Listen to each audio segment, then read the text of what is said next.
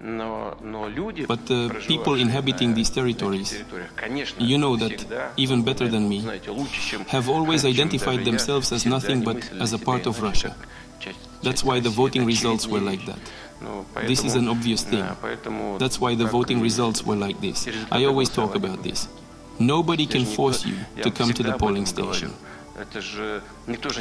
Probably everything can be rigged, just like the previous US elections were rigged through mail voting.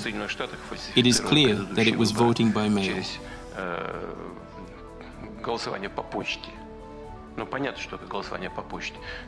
They bought ballots for $10, filled them in, and without any supervision from observers, they threw them into mailboxes, and that's it.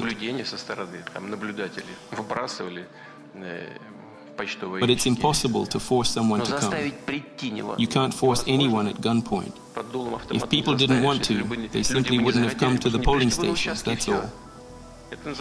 This is called voting with your feet, that's all. Here they came and voted. What is this other than democracy? The expression of the people's will is democracy.